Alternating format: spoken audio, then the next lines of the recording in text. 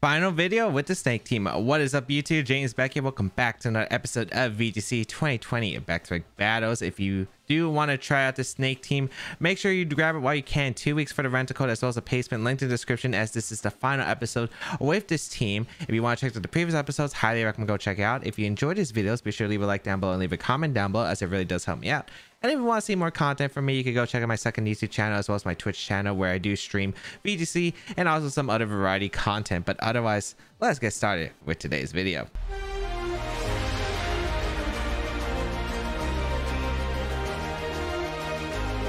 So today's comment question is going to be, are you a picky eater? And if you aren't a picky eater, what's the thing you probably won't like to eat, but you'll eat it anyway if like you're given to it? For me, I used to be a picky eater, but really now I just pretty much eat whatever for the most part. I think the pickiest thing I would say that I've like had or like have the choice of eating is probably like tomatoes. I'm actually not the biggest fan of tomatoes. I don't know why. I guess I'm just not a huge fan of flavor wise. I'm not sure. Cause like I'm fine with vegetables, really. I'm like fine with like broccoli as long as it's not raw broccoli. And yeah, like I don't know, tomatoes is just like not the thing that I've always found enjoyable in like my sandwiches or burgers. I mean, I'm fine with tomatoes on tacos and pizza sauce, obviously, but otherwise not a huge fan.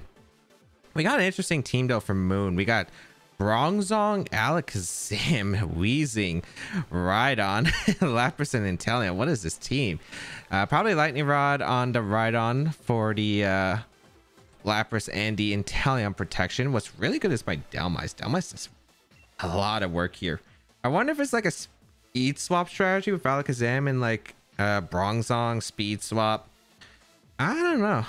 It's very tough to say. I think Delmice plus Grimmsnarl is really good here as a lead though. I have Arcanine in the back. Kind of tough. I can't bring Politoed because powering up those water Pokemon is a terrible idea here. Probably Corviknight for sure. And then I'm thinking like bring one of Sandaconda or Arcanine. I think Arcanine's better for Snarl, especially against the Lapras. But we'll see here though. It's a very tough matchup because I don't know what the matchup specifically is. I say it's probably not that great because Lapras with Inteleon looks a lot of trouble. Some double water is actually kind of scary for this team because my main sweeper, I don't have the best water resist other than Delmice. So let's see how this is going to go. We're going to see the Inteleon and okay, Weezing. Interesting combination. As I lead Grimmsnarl plus the all right. So I can't get light screen up, which is a little bit unfortunate. Yeah, no light screen is actually kind of unfortunate. I don't know if you're Dynamaxing Inteleon or not. This is a really tough position. I'll have one strange Steam though. Maybe I go for Steel Spike. No, I think I overgrow here, and I think I light screen up anyway. I think I'm going to core, but I don't think that's I think it's just better to light screen in general, because I think I live one strange Steam or Grimmsnarl, and as long as I live one and get the light screen up, it's a lot easier to handle this Pokemon later. We're gonna see a Dynamax come out, and it looks like it's Inteleon's Pokemon. Actually, I can't tell if that's Inteleon or Weezing. If it's Weezing Dynamaxing, it's gonna be a tough time. Oh boy, this could be tough. I'm assuming the Weezing has speed investment, and I don't have speed investment on my other things, so this is gonna be really tough. Oh wait. No, Soak strategy doesn't make sense here. All right, let's see. Also, that's a fast Weezing, and I'll spend my Delmice, so it's 100% faster. Great. Not the best. Not the worst, though. I wonder if they flare here, because Weezing can get a fire move, although I don't really think offensive Weezing's like the most common thing in the world. We'll see, though. They just air slash, which is fine. Wow, that did a lot. Is that choice specs? Life orb, okay.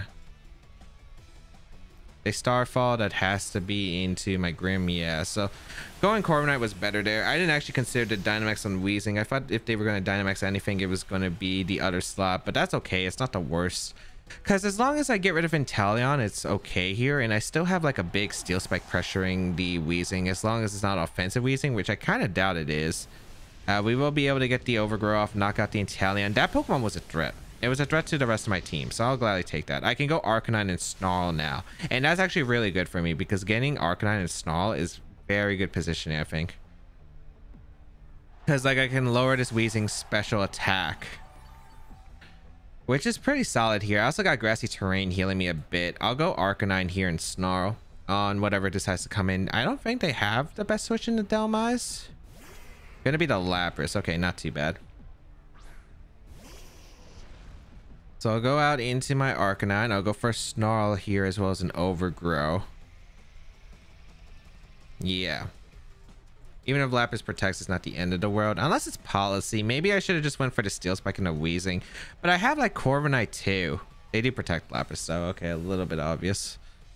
I should still do a good amount to protect, but I would have preferred getting the... would have preferred targeting the Weezing.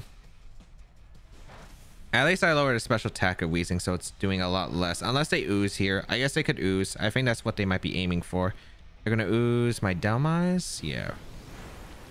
I think they're trying to avoid me. They're trying to avoid the damage up pressure here. Okay.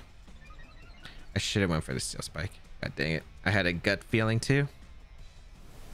As long as it's not weakness policy though, we should be fine. And I feel like it's... could very well be weakness policy. It's not. Okay. I think I have to attack the Lapras too here.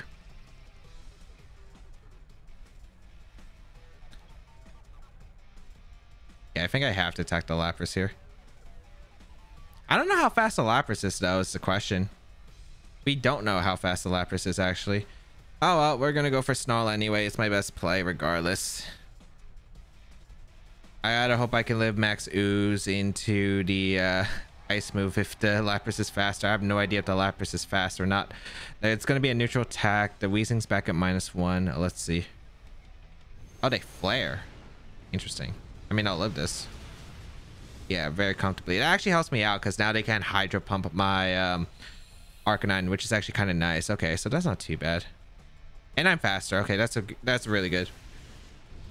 So being able to knock out the Lapras is huge. I'm not too worried about the Weezing now because it's at -1 special attack. About to be -2 unless there's a target where we have Flamethrower the following turn. And yeah, not too bad. Delmise gets a little bit of healing, which is nice. Let's see the last Pokemon on my opponent's side. If it's Rhydon, I don't know if it's worth saving this Pokemon. We'll see. It is Rhydon though. Okay.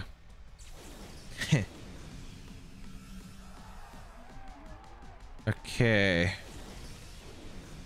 So I think it comes down to Fire Punch and a bunch of other things. So there's no point in switching out Arcanine here. I think it's just better to go for Snarl right here and just protect Delmise. I get a bit of Grassy Terrain healing. I get another Snarl off potentially on the Weezing. And maybe like... okay, they protect Rhydon, which is actually really good for me. Because I'm able to get a Snarl off and a Weezing, and that's -2, -3 next turn. And maybe I could live a fire move from the Weezing if it's Flamethrower. As they're going to go for Heat Wave. Ooh, that's actually better for me because that's weaker than Flamethrower. Okay. So I'll go for Power Whip here in the Rhydon. Because if I can get rid of Rhydon, it makes my job a lot easier. I'm not too worried about the Weezing. At like -3. Unless they crit. Yeah, so this is best case scenario right here. So we'll go for the Power Whip right here. As well as the Snarl. Maybe I could have Flamethrowered for a 2 KO on the Weezing, but I thought it was safer just to do this. They go for like a double protect, they fail. Snarl gonna come out. It does land on the Weezing. Very nice, very nice. Okay. Come on, Delmise. Show them their demise. We're gonna see the Heat Wave. Survive because of all the Snarls. Excellent. Gets a burn. As long as we hit, we're good. Of course. Not my favorite.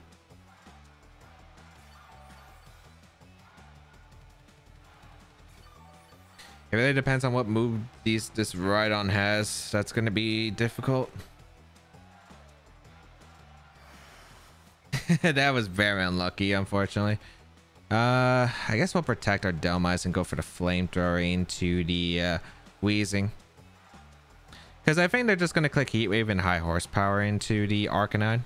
I might as well just keep Dhelmise as a target because it makes Heat Wave spread. It really comes down to the move on the Weezing. I mean on the Rhydon.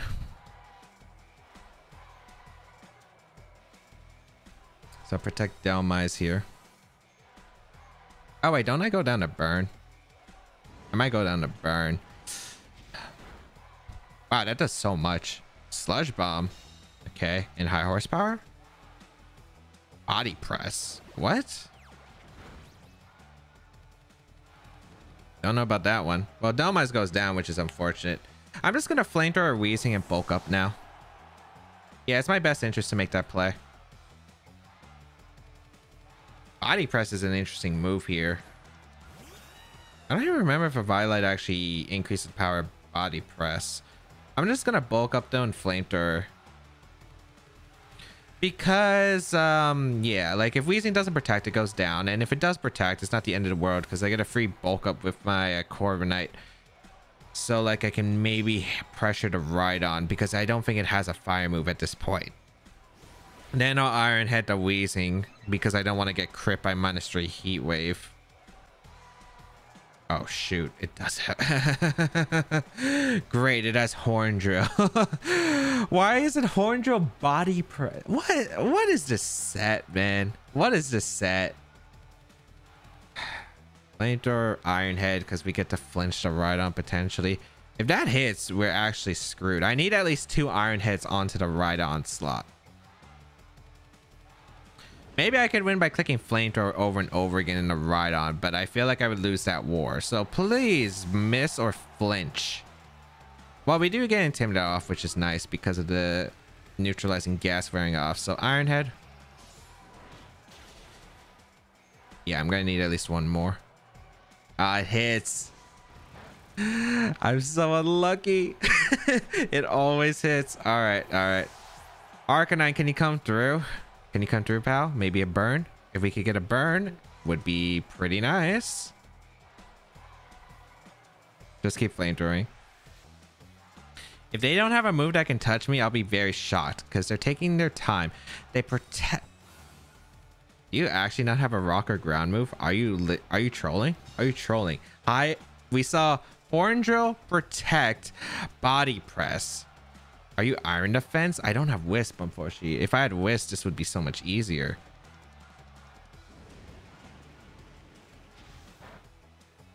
Oh my god, that does nothing. And Body Press is going to be doing too much.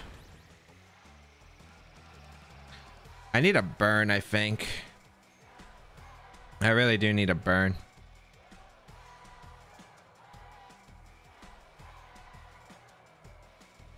All right, give me a burn, give me a burn, give me a crit or burn. Crit is nice. Burn? No. Body Press. Please put me in berry range. Not in berry range, but another one won't KO me.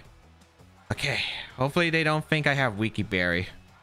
If they had a move this entire time that just hits my Arcanine, I'm going to be really upset that they've trolled me this hard. Or they just go for the last ditch Horn Drill, say, you know what, I'm just going to click Horn Drill. Okay, 2 more. Body Press, I should live this one. Nice, and then to get my berry. Whew, alright, so I think it comes down to Horn Drill or crit. Because I'll live another Body Press. I can't believe this Rhydon doesn't actually have a rock or ground move. Like, I would have clicked the rock or ground move even if it's inaccurate. I don't care if it's Stone Edge, I would have clicked it. I think they're going to tempt on, do I go for the Body Press crit or the Horn Drill? Horn Drill's 30%, so they should click Horn Drill. And my dad unlucky to be hit by Horn Drill. Twice. Twice. I don't know about you, but I'm not sure about my luck today. Flamethrower. Oh, I don't even know if another one case. We get the burn. Okay, they Body Press. They need a crit anyway. Yeah, they don't get it. I'm gonna Flamethrower here. I don't care if they're quick claw Rhydon. I mean, they should be violated by how well they're taking the attack, but I hope they show their team because I want to see what the Rhydon moveset is. I want to see what the last move is that you didn't click it no matter what the circumstance was, as we are able to defeat Moon in a really questionable game. I feel like, what was that game? I mean, I guess like Dynamax and Weezing made sense. It was offensive pressure. Luckily, I was just scared of Weezing under airstream pressure and then like the max moves from Inteleon, but hey, I'll take it. No team share, unfortunately, so I don't get to see what kind of Rhydon moveset that was. But guess we'll take it. Also wonder what the Lapras was. But yeah, able to pick up a win there, which is very nice. I almost lost to the Horn Drill. At least they didn't hit their first Horn Drill, because if they hit the first Horn Drill, they like, I just auto lost.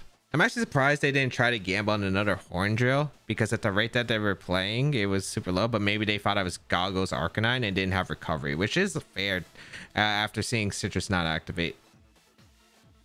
But yeah, able to take the first win. Very scary.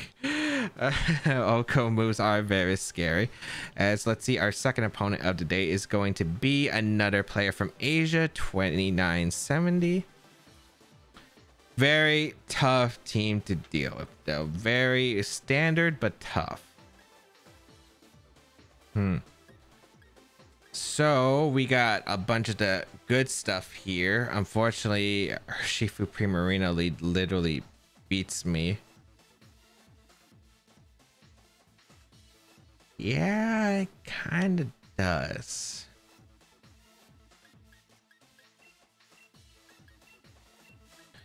Sandaconda not that great in this matchup. I think Arcanine Delmise, it's kind of tough because like the Arcanine is going to be a problem. Do I even have a way to beat Arcanine? No matter what Pokemon combination I bring, because I need Arcanine to deal with Fairthorn and Delmise to deal with Primarina, right? Or do I leave Primarina up the court, which sounds like a terrible idea, but it might be in my best interest. I don't know who I'm Dynamax in this match, which is the problem.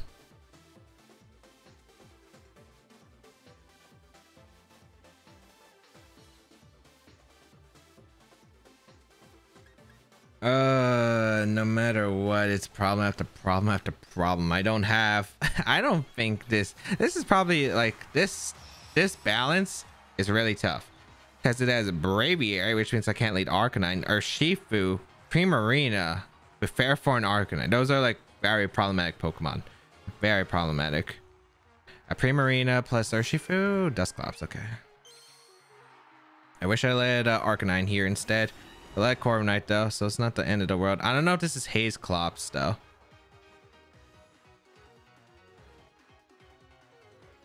I wish I let Delmise. If I let Delmise, but my opponent knew I was going to lead that, so smart play by my opponent not to lead it. We're just going to go for bulk up, I guess, and guess Spirit Break. I think my Grimmsnarl will probably... I actually can't tell who's going to be faster. You know what? I'm just going to set up a light screen because it's more value to get light screen up when I don't know the speed of the Primarina.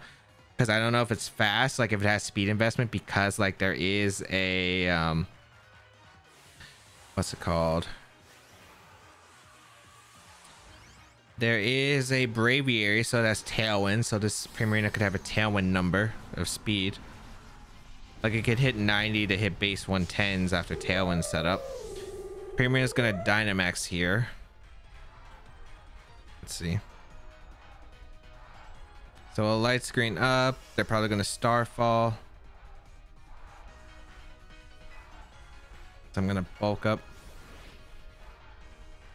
I'm gonna hope this doesn't have Haze, but I feel like it does, unless it's helping him, but it's still pretty bad anyway to do Starfall. Yeah. Okay. Is it a Life Orb is the question. I feel like it probably is Life Orb on this team. Yep.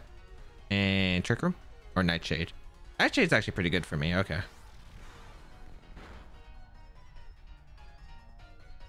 So I kind of want to go Delmise here and go on the offense against the Dusclops with Brave Bird plus Poltergeist. Or maybe they don't know that my Delmice is actually faster than the Primarina. So if I can O-code the Primarina, like I think like R comes in. Okay, so the plays I'm thinking, they don't know my speed sound Delmice. Delmice is naturally slower. So what if my Delmice is faster? Because if my Delmice is faster... Oh wait, can I just Airstream and... Yeah, maybe I just Airstream and Whip. Might be the best play. Unless I ally switch. But I'm trying to think the plays would be Arcanine. I think Arcanine. Or not Arcanine, I guess, because they didn't go into it. Interesting. We'll go Corv. I'm going to Airstream Power Whip. And actually, maybe this play's a bit too obvious. Maybe I should have doubled up the... maybe I should have doubled up the Clops. I mean, if they max guard, I mean, I don't get it up, but we'll see. Ally switch. It was ally switch. I thought it would be haze or helping hand. Oh, that's bad. I get good damage from the Clops though. It's not like terrible damage, but it's not the best damage. So this should put in range of another Airstream at least. What did they go for though? Are they going for Blizzard? Yeah, Hailstorm. This is looking pretty much over. The last game had to be ally switch with this. I thought it'd be helping hand or haze. That's very unfortunate. I need an Airstream boost more than a Steel Spike boost right now. Because I need to outspeed Urshifu if I want a chance for victory. I'm going to go Arcanine. And the question is, do I read Primarina to attack the Corviknight this turn, or do I predict you to target the Arcanine? Because it might be in my best interest, actually, to just go for the Snarl right here, because I can't afford Corviknight to take too much damage. Yet, I feel like you might just target Arcanine anyway, because I don't know what your endgame setup Pokemon is. So, yeah, I think it's just better to protect. And even if I have to take a cannon, I have to take it. On the bright side, Primarina should be in range even after a Life Orb hit to one attack from Corviknight at +1. So that's one positive. Still very situational right here because this is looking really bad for me. But we got to go with what we got to go. It's even worse if they target the Corviknight and they go for... Yeah, if they target Corviknight, I think I lose because they Sucker Punch with Urshifu in the back. Because I'm assuming Urshifu's in the back. I don't know who the last Pokemon is, though. Maybe the Arcanine. I think it's either Arcanine or Ferrothorn. So let's see. I'm assuming it's going to be Special Arcanine with Flamethrower. Alright, yeah, they cannon, but into who? Into Arcanine, okay. It's doable, it's doable, it's doable. Corviknight +2 to outspeed Urshifu. It depends on who they have in the back. If it's their Arcanine, a little bit problematic, but otherwise very doable. Oh boy, this is super close. They send out their Urshifu, okay. I think I have to target the Primarina with Steel Spike. And I think I have to burn the Urshifu. Is there endgame Ferrothorn?